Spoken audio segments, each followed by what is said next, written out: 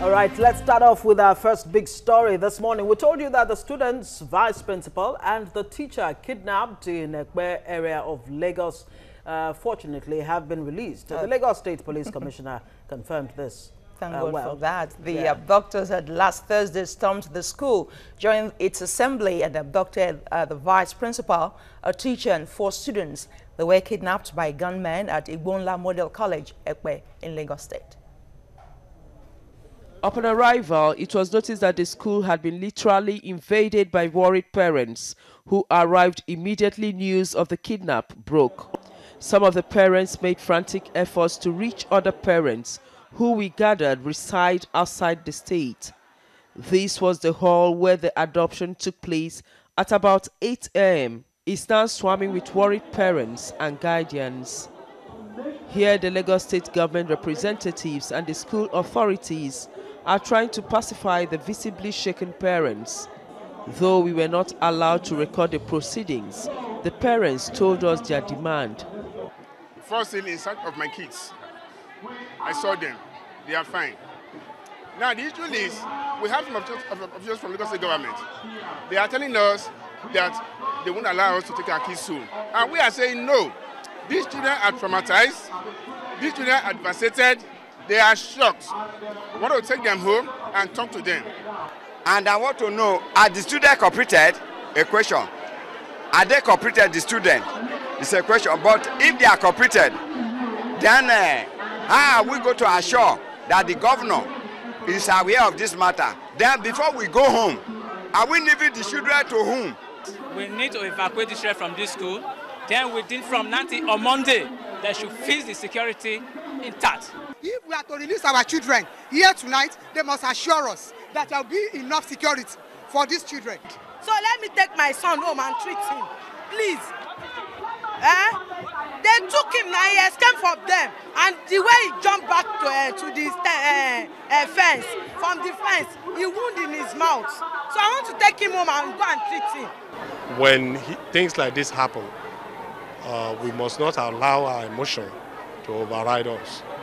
So what we are doing as a government and as a people is to try to ensure that we strengthen the belief of and try to build the confidence of the children that are affected.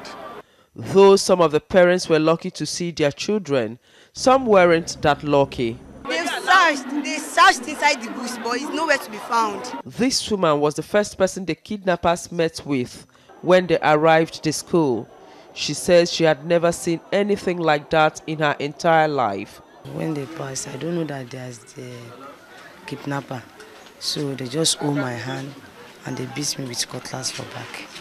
So they pushed me that I should take them to principal by force. So immediately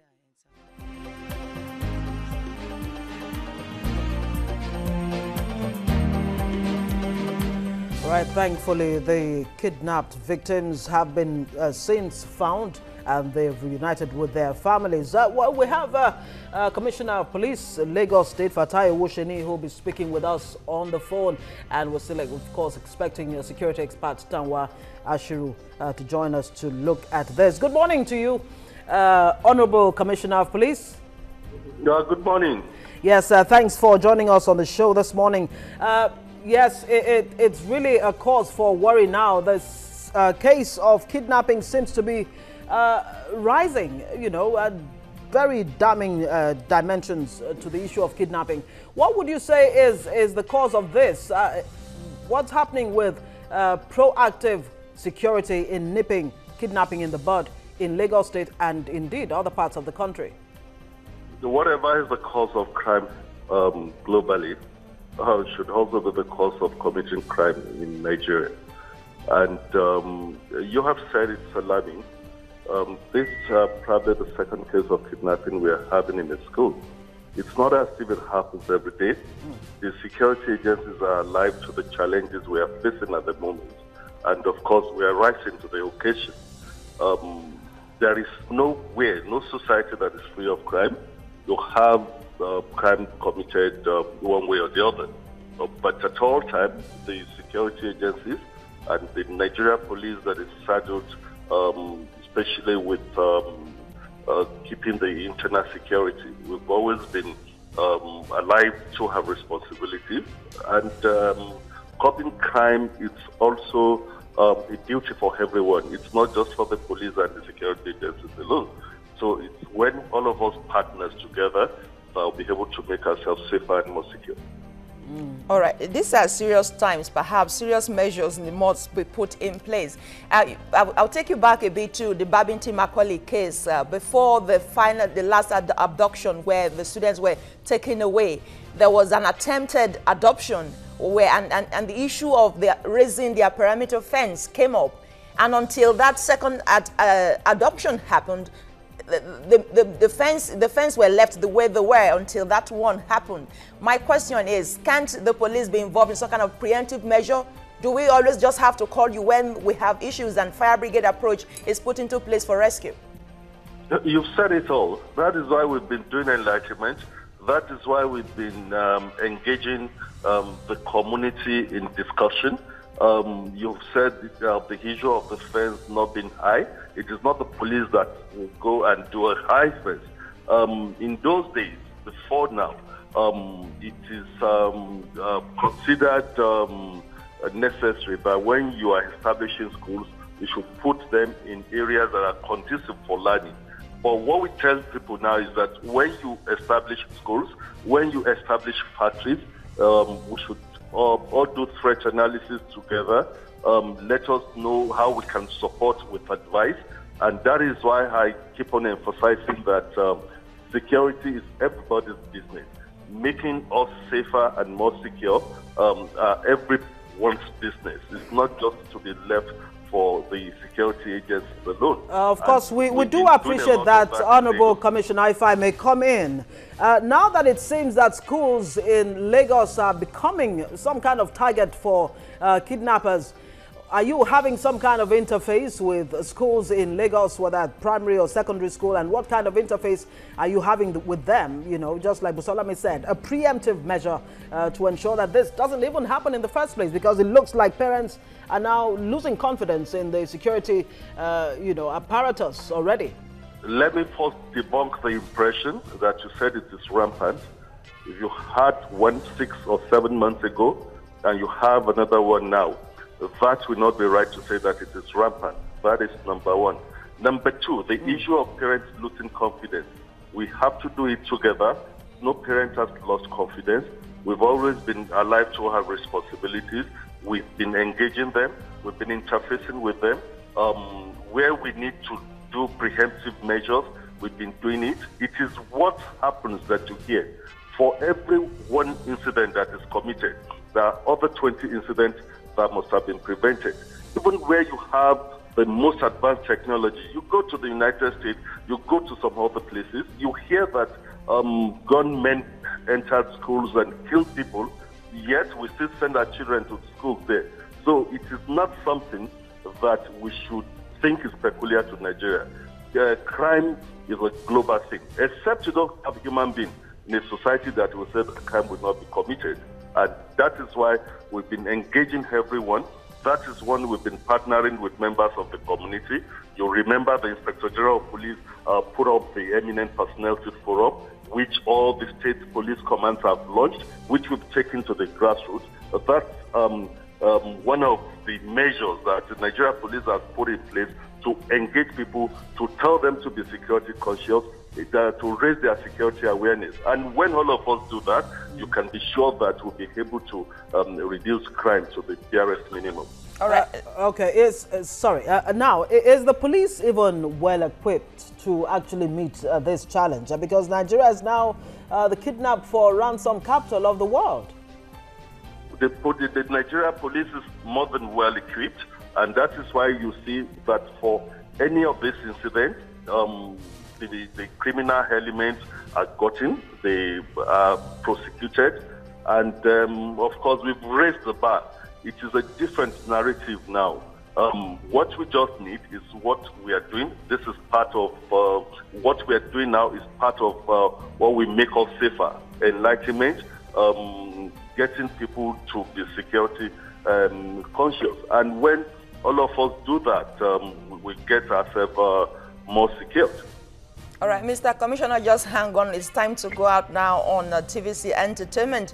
For viewers there, you can continue with the program on DSTV at the Concert Fest. The channel is 190, DSTV 418. You can also go to Go TV 45 and ACTV 510. TVC Breakfast continues in a moment. Stay with us.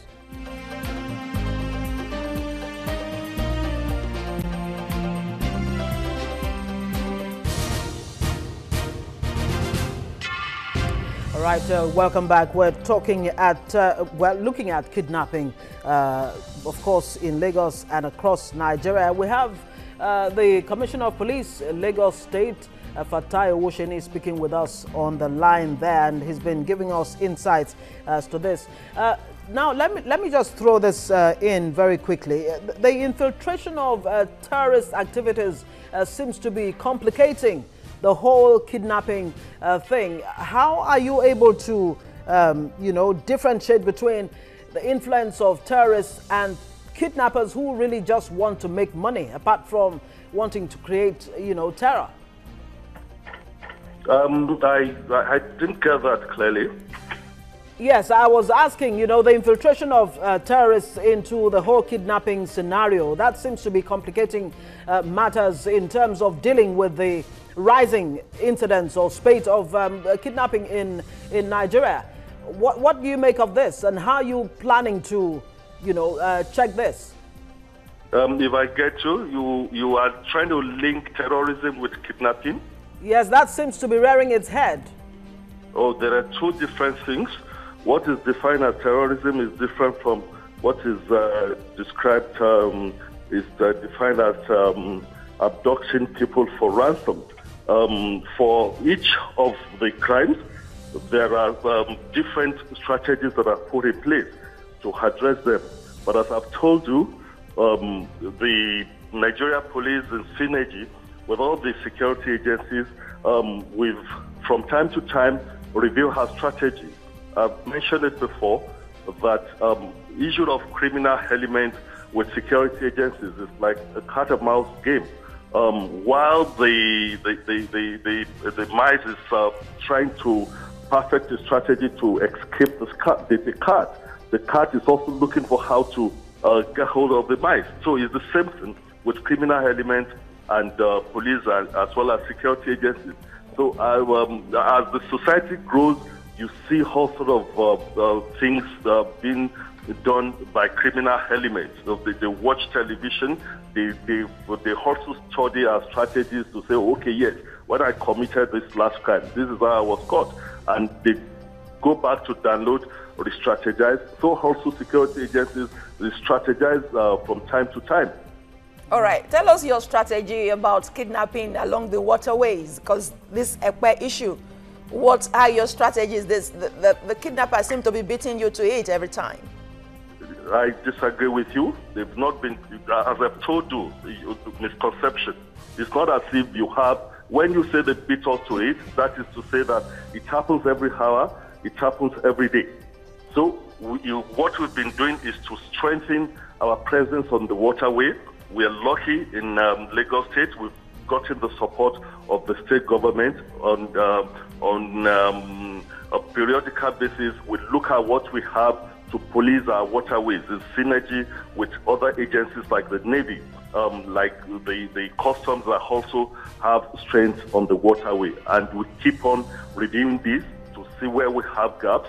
For everything that happens is a lesson learned. So we've been increasing our visibility and, of course, most especially getting our people informed on what they should do and what they should not do. And looking at the activities of kidnappers, you did mention strategy there. It looks like, would you say they are actually strategic in their planning and execution? And, you know, in such a way that you begin to wonder, you know, how much intelligence is actually going into the work of kidnappers? Or would you say it's just a kidnap for ransom situation? Like some have said, you know, the joblessness and unemployment is rising, and this may be giving rise to kidnapping.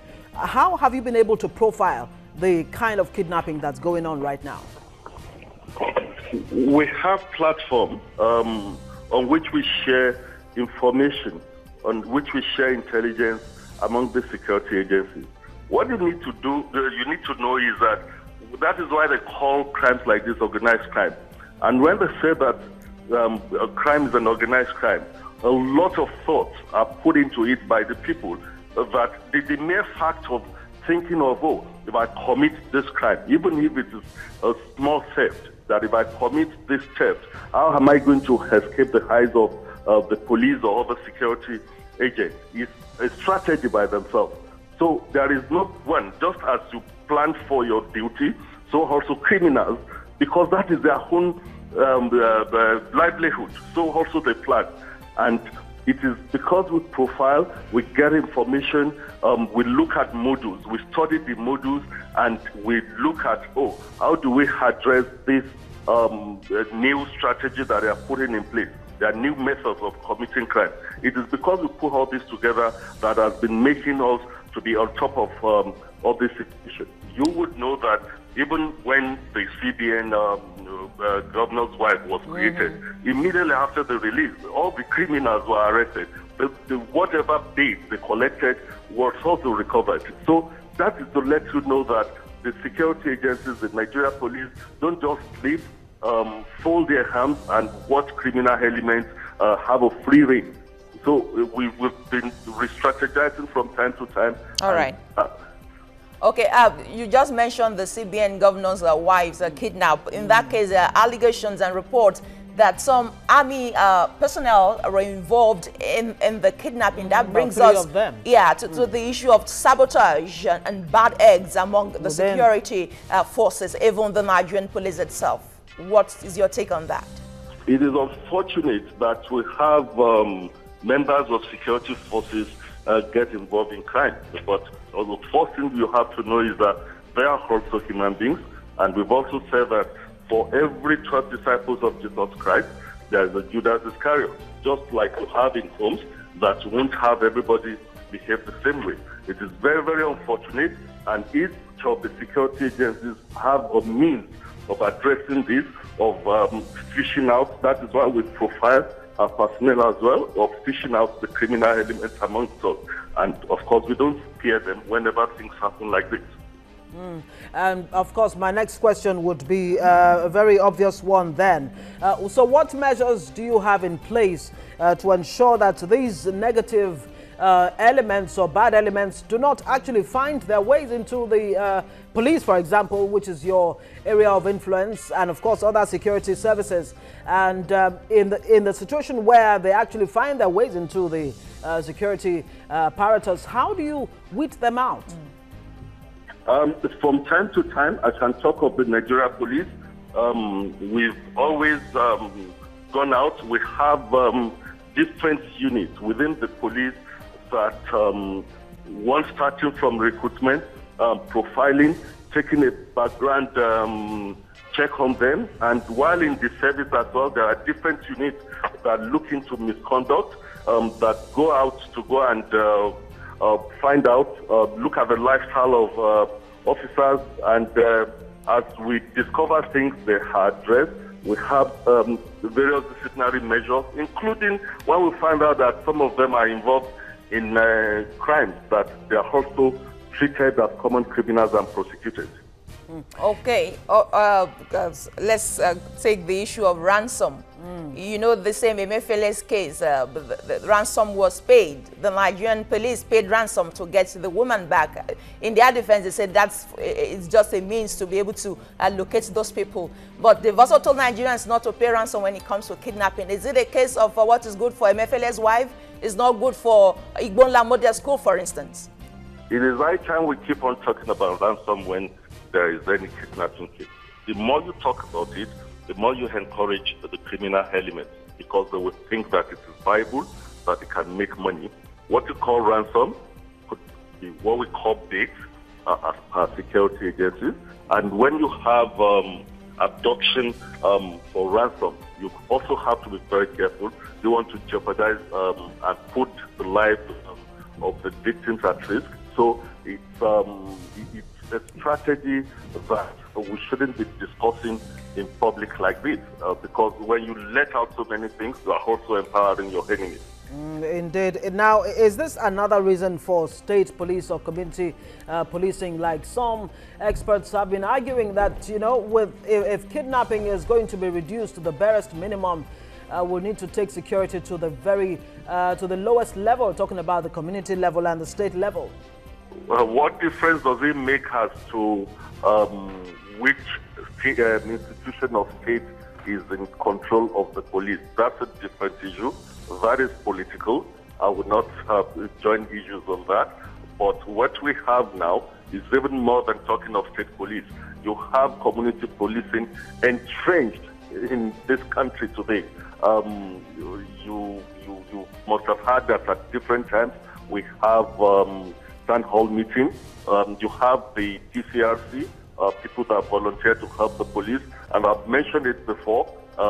One of the policy thrusts of the Inspector General of Police is the institution of Eminent Personality Forum, which we've carried to the grassroots. It is to help, to let people get involved on how they are policed, to give us their input, to assess us, to look at the gaps that they've seen in the police, to also look at what they are not doing right. And we put all those things on table together. That is what you call grassroots policing. And that is exactly what the Nigerian police is doing now. Okay, right. just one more question before I let you go. Just one more question. The issue of prosecution. Those who have been caught right now, I assume that some people were caught. What is happening to them? Nigerians want to know what is happening. And of course, the issue of death penalty has been dangled. Your take on that, please, quickly. That is also for the judiciary. What we do is that as we get them, we arraign them before the court. We make sure that we are diligent in our investigation, so that when we are prosecuting, we don't get them out based on technicalities. You should also know that the judiciary has its own challenge, but it's all together. The police, the prison, the judiciary, that is the criminal justice administration. And we've been working in synergy to make sure that whatever gaps that would make any criminal to get off the hook is tightened so that they'll be properly sentenced. All right, Fatai Woshini, Honorable Commissioner of Police, Lagos State. It's always a pleasure talking with you on TVC Breakfast. Thanks for your time. Right, of course, we've since been joined by Tanwa Ashiru, a security expert. It's so nice to have you join us again. Good morning. Nice to see you. Thank you. Well, in speaking with the Honorable Commissioner, he's been saying that the job of securing lives and property cannot really be left to the police alone, that we all, must put or join hands together to ensure that the issue we're talking about this morning, kidnapping, is actually brought to the barest minimum. But what do you think has given rise to this spike in kidnapping in Nigeria? Okay, so there's certain measures that are supposed to have been put in place to help prevent this. Now, so far what we see, the security agencies are reactive. Things happen and then they react. But they ought to be a bit more proactive. And how can you be proactive? You must keep data. See, when you start keeping track and keeping proper data analysis of the people, of the kidnappers, collect their biometrics, be able to trace them, it's very important. And I'll give you an example, for instance. Some of the kidnapping that takes place, I know there was one that took place in River State where the Nest Oil, they kidnapped about 14 staff members on a bus. A very similar, in fact, identical kidnapping situation had happened along that exact same highway. Somehow they didn't find the kidnappers from the first one. 2 weeks later, or almost 3 weeks later, the Nest Oil incident happened. So when you start keeping track, you start realizing that there are certain specific highways, for instance, in the country where kidnapping is rampant. I know the Abuja-Kaduna highway, that's a major one. That's where the former diplomat, the Sierra Leonean diplomat was kidnapped. That's where the former minister, I believe, also, and her husband was kidnapped. And then there's also the Benin highway where Emefele's wife was kidnapped. And so we see it all the time. Now let's bring it to Lagos State, for instance. In Lagos State, every time the kidnappers, strike, and they do it around the outskirts, they do it in areas where you can reach or they're accessible via water. And so the waterways, we know, is a major, means of escape. So you would think that by now, with the police or the state command keeping track of these things, would have amped up surveillance, monitoring or patrolling across the waterways and the surrounding communities. But we haven't necessarily seen that We just yet. took the commissioner on that, and my word was that the kidnappers beat them to it all the time. All the time. And he says he disagrees with that. And let me even tell you what was worse about this particular one with the school in Ekpe. It happened at 8 a.m. in the morning.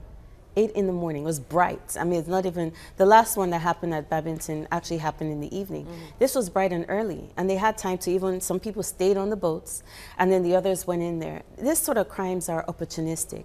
So in that particular instance, I believe that with the Igbonla, I think that's the name. Igbonla, yes. Igbonla, that kidnap situation, they had done their recce. They had gone there and they had surveilled the place. They knew that, okay, at this time, at 8 a.m., the law enforcement won't be as heavy in the area. That would be a good time to strike. The students will be on the field, and so on and so forth, sir. And so, that was one of the major things that we've seen with that. And so I just wish that the security agencies would be a little bit more proactive in terms of Lagos State. It has been doing pretty well, though, in terms of being reactive anyway. Reactive. Yes. So the measure really should be preemptive and proactive, according to you. Beyond the gathering of data and surveillance, what else can they do? Okay, so one of the things also that these kidnappers are taking advantage of is low presence of law enforcement. And where do you see these low presence? In certain communities that are somewhat in the far-flung outskirts. places? Exactly, and even on the highways. You can go for miles and miles, kilometers and kilometers, and you won't see a single, policeman or anything on the streets, and they take advantage of that.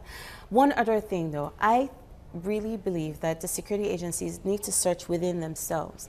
We have seen instances of kidnappers wearing security, military uniforms, carrying out these things, and in fact, in Emifele's wife's case, they were actually prior military or prior servicemen. And so that's one thing that one area I really hope that the law enforcement can crack down on, which is making sure that their weapons, their personnel, their uniforms are not getting into the hands of people that would start using them to carry out crime. Okay, at this point, let's find out, Tanwa, what the people are saying on Twitter, and Foladele will be doing that for us. Good morning. Morning. How are you? You look nice and colorful. And you too. Morning, Tanwa. Okay, let's get into the tweets. First one here from at Yinka Wumi. He's saying the most lucrative business in Nigeria today is kidnapping, and President Buhari is doing almost nothing to curb it. It's his opinion. Next one from at GodBless247. He's saying, I'm not happy about the rise in kidnapping in Nigeria, especially that of children. They have damaged those children. Release them now. Next one from Hilda. Hilda is saying, immediate trial of corrupt judiciary, yet 1 million inmates across Nigeria awaiting trial. Kidnapping all day, but Emefele's wife got out in 24 hours. Okay.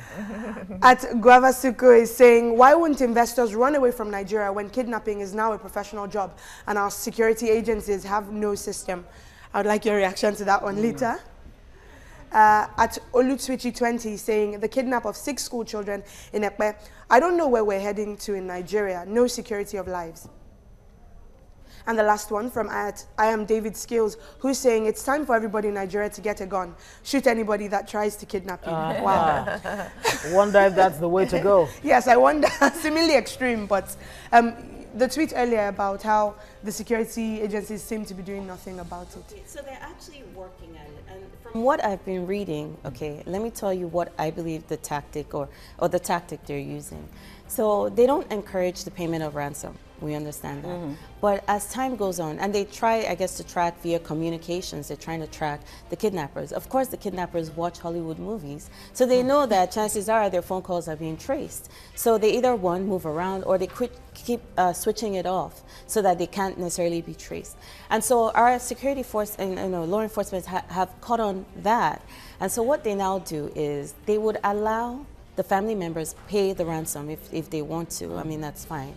And they will pay it. But at the point of payment or at the point of exchange, or in recent cases, at the point of the kidnappers spending the ransom, then they go ahead and apprehend them. So they are doing something. It's just that they're doing it at the later portion, which is after a kidnapping has occurred. Done. Yes. And so that's why I'm saying that if they're able to collect data, if they're able to actually highlight, pinpoint, the red spots, the hot spots for kidnapping, and, pour in a bit more effort in those areas in terms of patrolling it and so on and so forth, then that would be, some preventative measures. But the area seems to change. Fola, to that last tweet about everybody owning a gun. Yeah.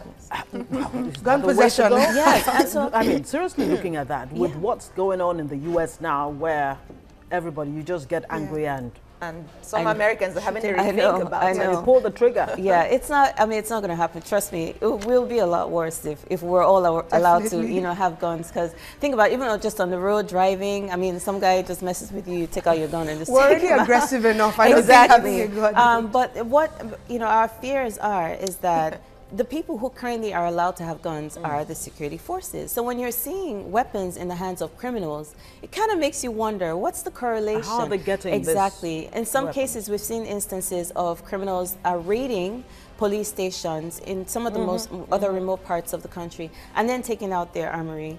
We've seen some instances, like recently, there was some news articles that came out where they said there were some military men who had been providing weapons for Boko Haram. Yes. We saw that in the news. And so even recently, we're also seeing the police crackdown.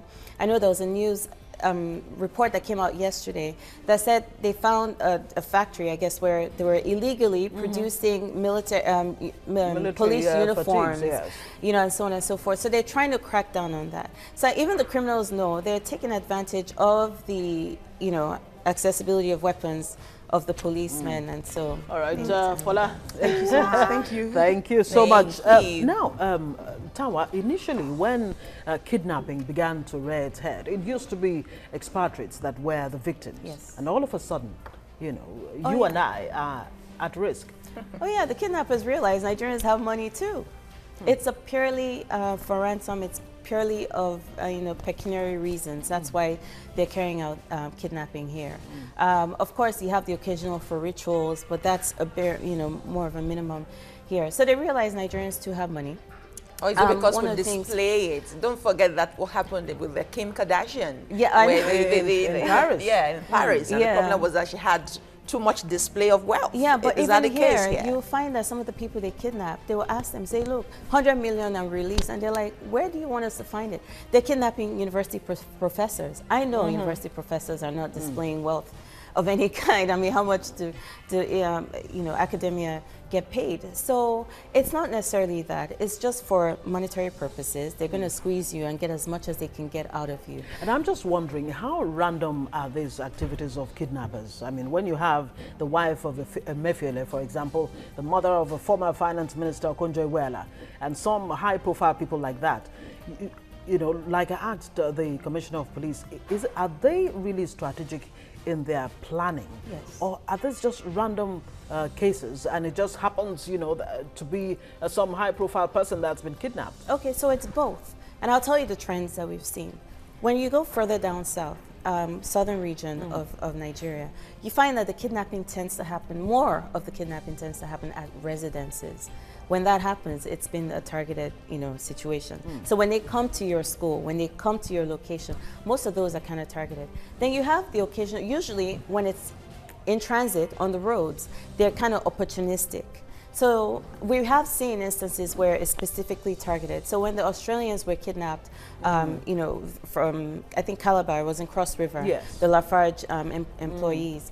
And that was somewhat targeted as well, because they knew they were on their way to work. They knew they took this route all the time. So you do see that in those cases. Now, most of the in-transit kidnapping that takes place are opportunistic. For instance, with Emefele's wife, what they actually did, which is weird. You would think they're traveling with security, backup, some kind of a deterrent. But in this instance, it was actually a beacon. They had already caught someone, and then they saw another vehicle come in with, policemen in there, and they figured, oh, it's certainly an important person in here, and they released the other guy and then took her instead. Why were they able to do that? They had military background. So, you know, in Nigeria, the military believed that they were kind of above the police, and you know, they felt that they could overpower them, which they did. So that was, it was an opportunistic crime, but it was also targeted in that they saw that she had mobile police and they figured that she was an important person. All right, let's talk about intelligence gathering and the duties of the DSS. Instead of arresting judges, do you think they should concentrate more on this? This is a national security matter. Absolutely. You see, in the U.S., the FBI tends to handle kidnapping cases. Why? Because it cuts across, most of the time, it cuts across state jurisdiction. And because the FBI has jurisdiction over exactly all the states, so they tend to pick up on kidnapping. And plus, they know it's something that needs to be curbed now, because if it's let to spiral out of control, every single person will hop on. It's a lucrative business, like one of the tweets said. And so in the case of DSS, I believe they're somewhat like our version of the FBI. You know, they have general jurisdiction, widespread, nationwide. And yes, they do need to be tracking things like these, things which are trends, things which cut across different states. And they, because they're, you know, the four, I guess, intelligence agencies are supposed to be the ones gathering this data that I said and looking at these things. And notice that what I just said about the trends, you know, down south versus the trends up north, and the criteria, the types of people who are carrying out the kidnapping at different parts of the country. You know, this is part of what they're supposed to be doing, keeping track of all these things, so that at a certain point you can almost predict what is going to happen. And let me tell you something about prediction. See, when this school kidnap happened recently, I had to give a prediction for my clients in the reports that I write. And you know what? Exactly what I said so far is what's taking place, which is number one, the kidnappers came, they've taken the people, they're going to ask for hundreds of millions, okay? They're going to, the parents and everybody else is going to come back and say, we don't have hundreds of millions. They're going to renegotiate to tens of millions. And that's exactly what we're seeing right now. And then after a while, they will negotiate to an amount which can be paid. The parents will pay for it.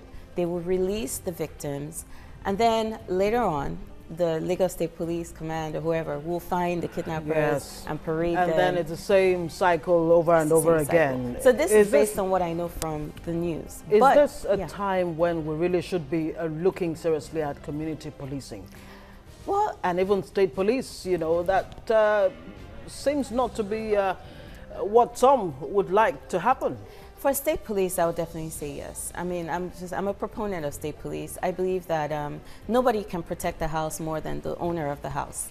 When you take, you know, people who of this state and you say, you know what, Lagos is us. This is our home. We're going to do anything and everything to protect the state. And I always use the analogy that how effective do you think it would be if you carry an Ibadan man and you post him in Borno and you tell him, well, yeah, start protecting the community, and the guy is like, Kilo Komi, what's my business with the, you know. He has to familiarize himself with it. You're in unfamiliar terrain and all of that. So that's why I really believe in state policing. I believe that if you can pour your resources within your state and have your people from your states take care of that state, it will be fantastic. Now, when it comes to community policing, definitely it's recommended. I mean, the police can be everywhere. So they are going to need the help of the community to, you know, to take care of things. However, the relationship that we have with the police right now is not, you know, in the best of terms. And I'll tell you, they're not just our friends right now. They're really not. I just recently got back from Oyo State, and I thought that they had taken away all these roadblocks, right? And of course, we get stopped by the police along the, you know, highway. And, you know, they asked for all the paperwork. In fact, my cousin who was driving, he was so confident because he had all his paperwork down packed. He brought everything out. He showed the guy, do you know, the policeman, one of them came with the phone. He said, this license plate you have is not registered in the system. And so my cousin looked at him like, you're not making any sense. Anyway, eventually, after they just finished checking everything, taking their time, they said, okay, sir, weekend now.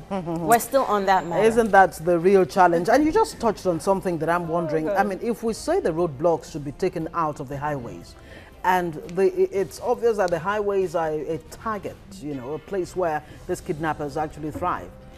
We seem to be left between the devil and the deep blue sea here. Not necessarily. You know, we're in the 21st century. They actually really need to start focusing on using technical means of technology. Exactly, of gathering. But we don't have that, do we? In the interim, shouldn't the roadblock remain while you get the technology? Well, you ask yourself, how effective are the roadblocks? Are they effective right now? Not necessarily. So what does that mean? It means that you need to expedite.